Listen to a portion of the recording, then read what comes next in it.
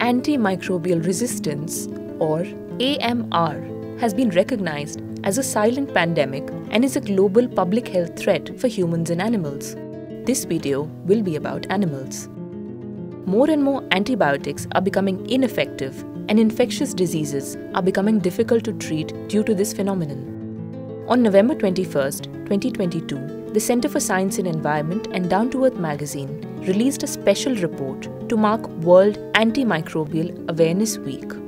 The report, released during a webinar, is titled Ethnoveterinary Medicine, an alternative to antibiotics for the dairy sector.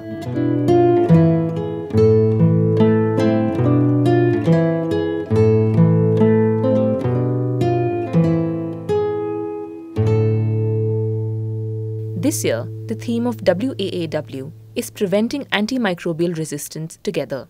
Prevention implies the adoption of strategies and approaches that can reduce the need for antimicrobials. It provides a cost-effective and easy option to contain AMR, particularly for low and middle-income countries. The answer is ethnoveterinary medicine, or EVM.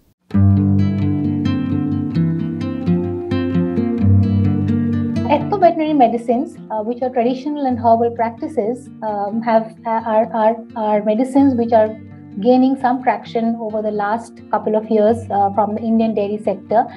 One of the biggest ongoing programs on EVM in the Indian dairy sector is led by the National Dairy Development Board, or NDDB. NDDB launched the Mastitis Control Popularization Program at Sabar Dairy back in 2014. In 2016, it roped in Trans-Disciplinary University, or TDU, Karnataka, to explore the use of EVMs. This project spans 8 states and 16 milk union and producer companies. Eventually, the program went beyond mastitis disease and is currently addressing 29 diseases.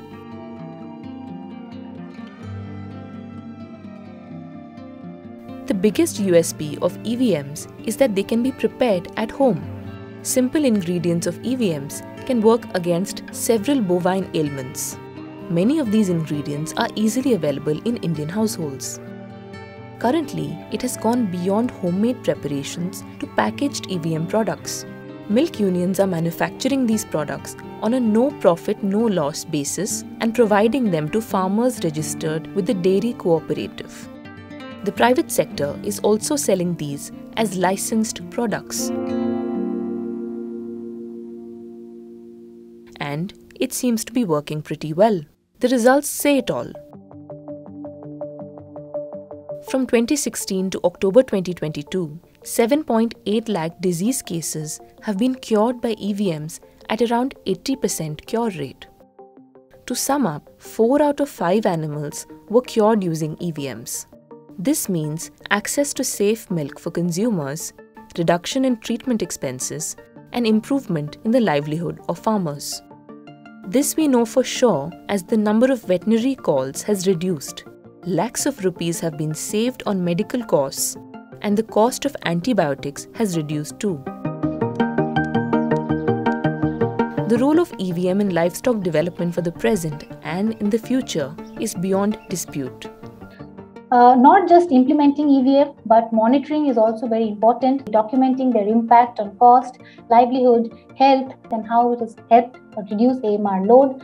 Consumer awareness, more so in the World Antimicrobial Awareness Week, it is more important to create awareness about this very important development that is happening in this country.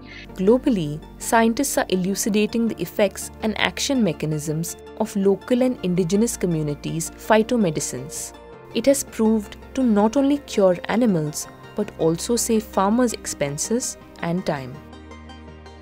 Now, taking it forward, we would like all agencies involved in this endeavor of trying to reduce the antibiotics across the livestock systems to take this up and spread the message that you have so much of information already. So we have it in all languages. You have digitization happening across the country, so it is there. So we just need to scale it up and take it to the larger canvas.